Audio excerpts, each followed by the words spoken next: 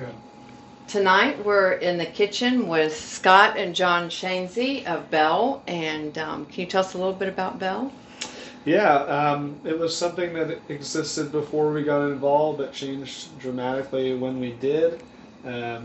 Changed it from sort of coffee shop over to the restaurant that it is now, and bakery, I suppose. And kind of an all-day thing, neighborhood spot, something that you can feel comfortable in whenever. Breakfast, lunch, and dinner, and Sunday brunch. So a little bit of everything that everybody can get, or a little something that everybody can get. Yeah, any time of the day. Yeah, but you have to get there early. Yeah. You want to get those cinnamon rolls and donuts. Yeah, so it's a sort of display of what John and I like doing. Me baking and him cooking. Yeah, and what we like eating. And yeah, what we like eating. Yeah, and the dishes that we do and sandwiches that we make are essentially what we want to eat and what we think is the best version of the things that we do. Good. So tell us about what you're cooking tonight, what product you're using, and what you're going to cook. We got short ribs, the Patterson short ribs from you guys. I was really excited to see it on there because I hadn't had this one before. I've been buying stuff from you guys for 6 years or so, and I haven't had this one, so this is what we chose, this gigantic, awesome short ribs, and it's a recipe that's like well suited for home cooking. You know, there's no real like tricks or chefiness, like knowledge-wise, that you require to have to cook one of these. It's like very easy with a food processor and a crock pot and one pan, you know, so the dish game is an easy cleanup. And if you don't have this, just chop it all up and it's going to work fine. Yeah, and you can set it, you know, like we'll walk you through the steps, but you can set it at 9 o'clock the night before and have it just like slow cook until dinner the next day. So it's about 10 minutes of active time, and you know, depending on how you set the crock pot, what your preference is, or how much time you have, or how long your shift is, it's very hands off, and you just come back home to something that's done and ready to, you know. Something like you get in a restaurant. Yeah. You want me to start? All right. Let's do it, yeah. So you just do little garlic, and then one of the chefy tricks I'd say is to put a little salt in there, and it'll keep it from sticking to the sides. And it doesn't stick at all. And, so that first, then we'll do the carrot. You know, you could just one carrot, one big one's fine, or like the little small ones with the tops is fine. And it doesn't have to be perfect.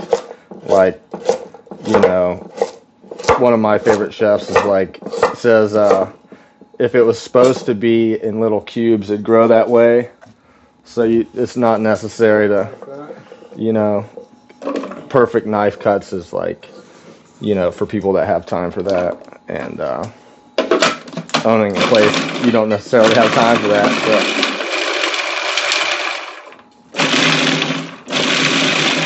you just want small to medium-sized little cubes. And then we'll do onion and celery.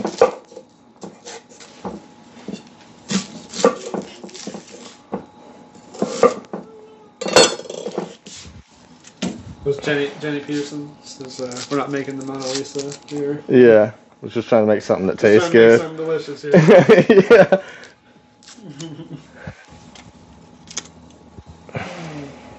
I got the pan going here, just on medium high, just getting ready for the sharp meat roast.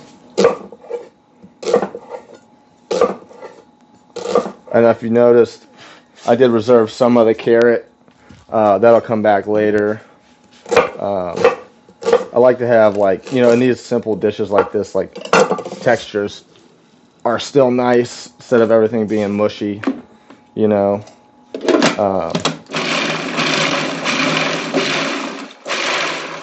So I'll just put this straight into the crock pot here.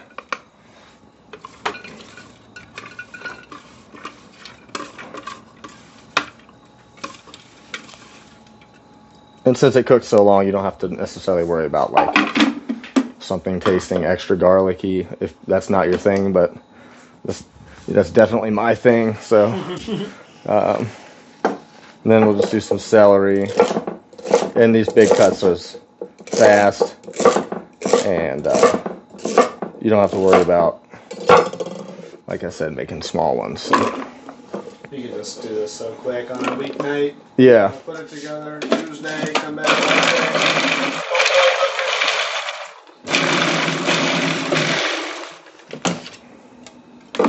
You want to take the stems off those mushrooms for me? This goes into. Sorry, it's right behind me.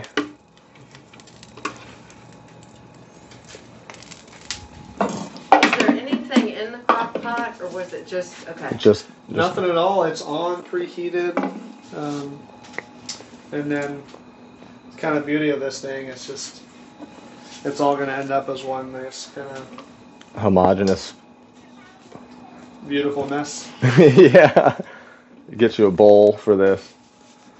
Some bread. All right. All right, do the same thing with the mushrooms and the salt, since they have so much water in them.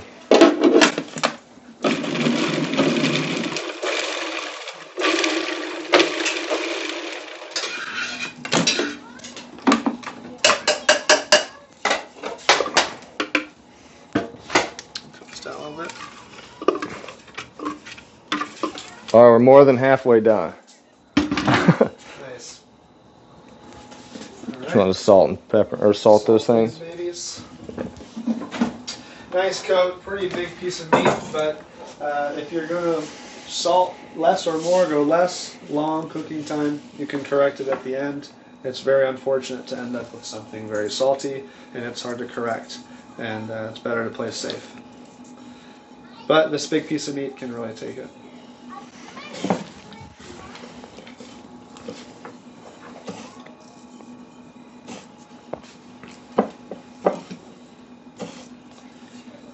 Try to sear this thing on all sides.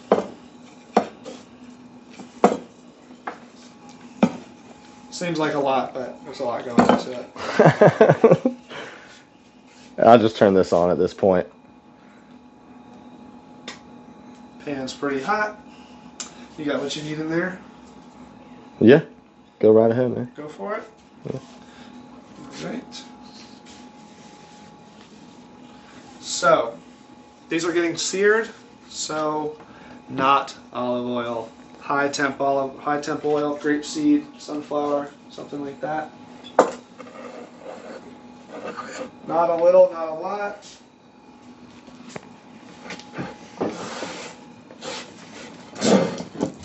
And sear away.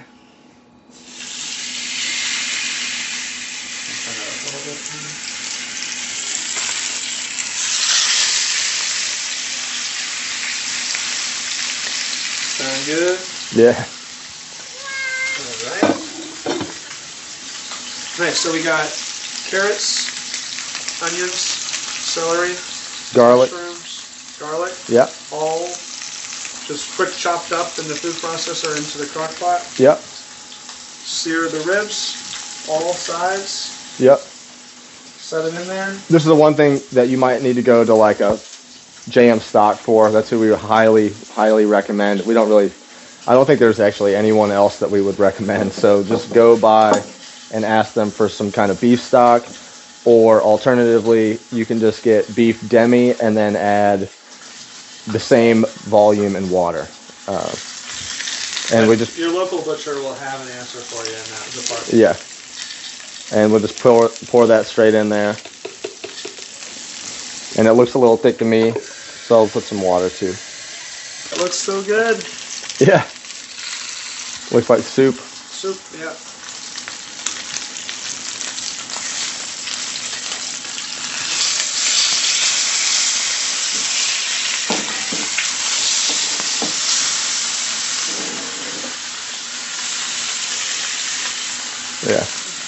That looks pretty good. Alright.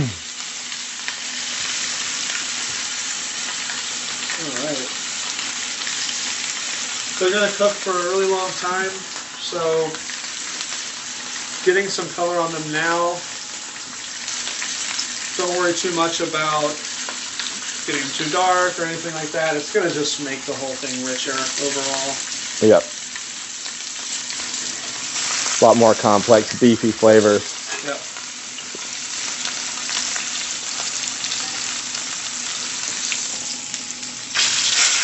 When I first started cooking, ribs were something that intimidated me. I'm sure for you as well, and I think for most people, ribs is can be intimidating to go for. You might think that they might end up dry, or you're going to overcook them, or they're going to be tough, or something like that. And you start with a great product, something like this. You set it into a low, slow cook. It's going to work. And just be patient. Don't worry about it. Be patient. Let it go. If you think that it's not ready, it's probably not. Or if you think that it's overcooked, it's probably not. And then you can just let it go more and more and more until it's just fall off the bone. And anybody can achieve that, really. Patience really is the key. And with this, it kind of takes away, it removes this small window of nailing it. Like at the restaurant, we would typically probably braise this in a very large pan in an oven set to like 350 or something.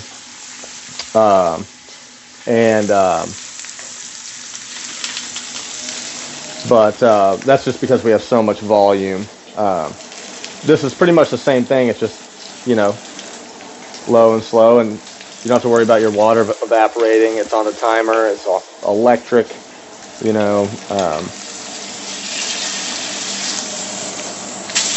you were going to cook this ahead of time, would you do it in the morning? I think you could go both ways. You could cook it, something like this might seem like, I don't want to do that in the morning, so I can understand. I'll just put them in now. To put them in the evening and just let it go low and slow.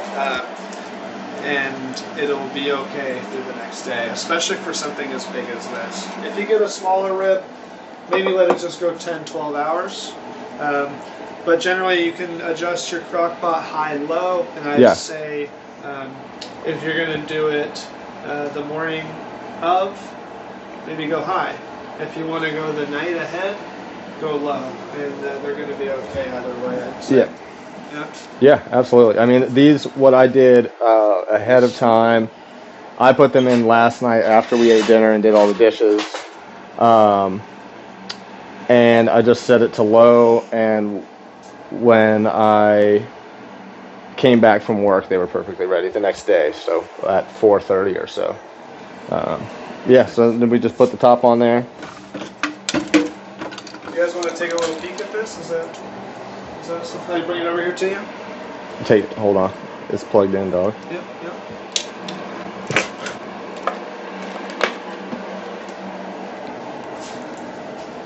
Is that visible?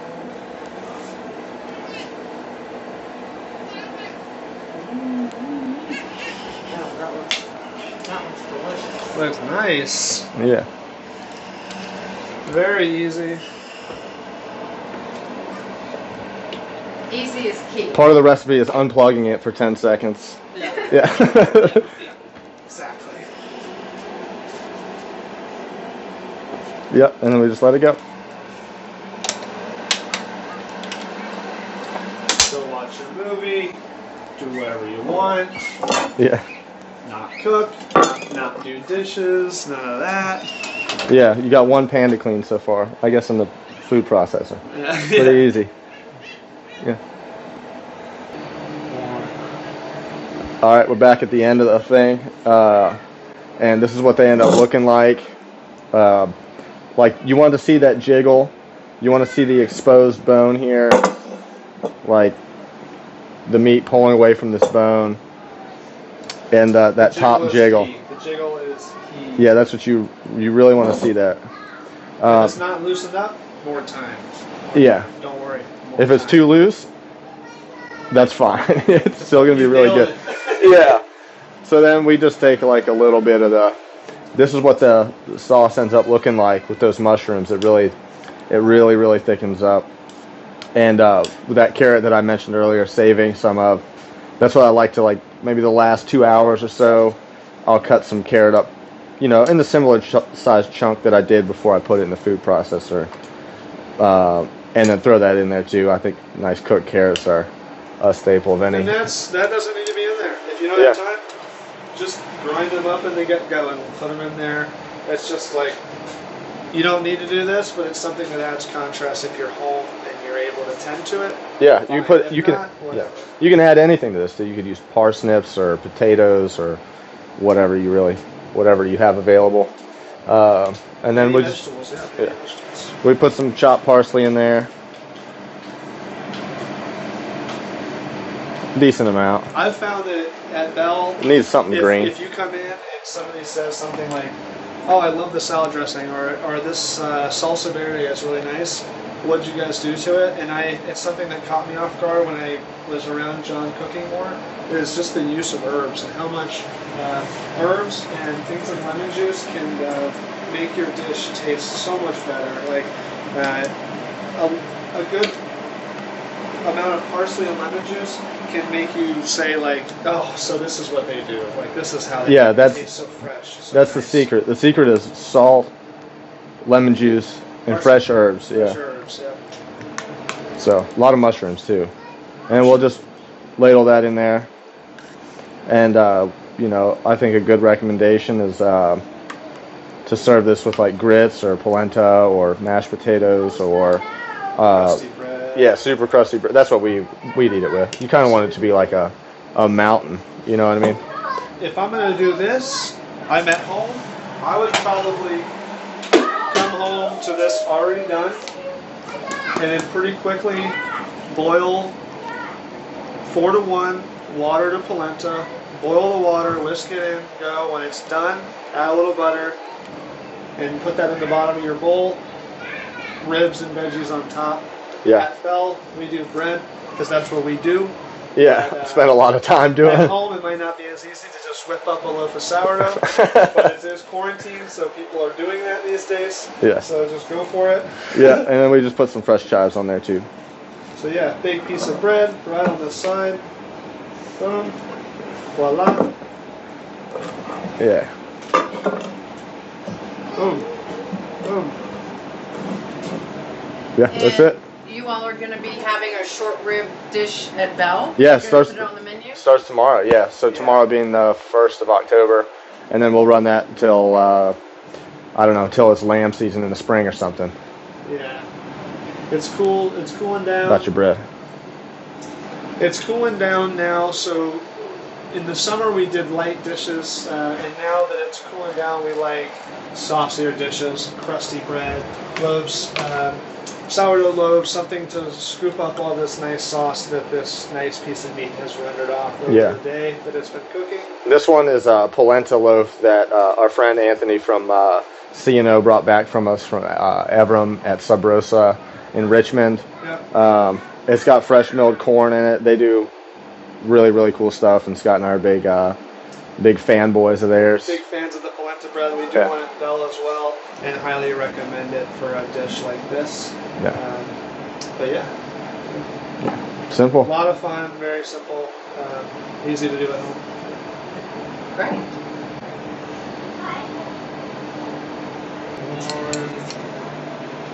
And now we're going to have a taste. Yay! Yeah. So it just falls apart. Oh, look at that. Yeah, it's nice and pink. It just cooked perfectly. Like that, yeah. Yes. And I didn't really cook it, actually. The crock pot cooked it, you know? Tear some bread. There you go. Set this one for you. Take that. Bada bing. Like that. Delicious. You want some? Yeah. Yes, absolutely delicious. Something that we can make. Let go, monkey. I love it. So easy. So easy. Yes. You want some? You want to try it, Thomas? Okay. Yes. Thank you all so very much. We really, really appreciate Yeah. it. And I know everybody at home is going to be anxious to try this. Yep, we're happy to be involved. Yeah, we're excited. And if you're in Charlottesville, please go by and see these guys. Yep. You will be really excited. Yeah.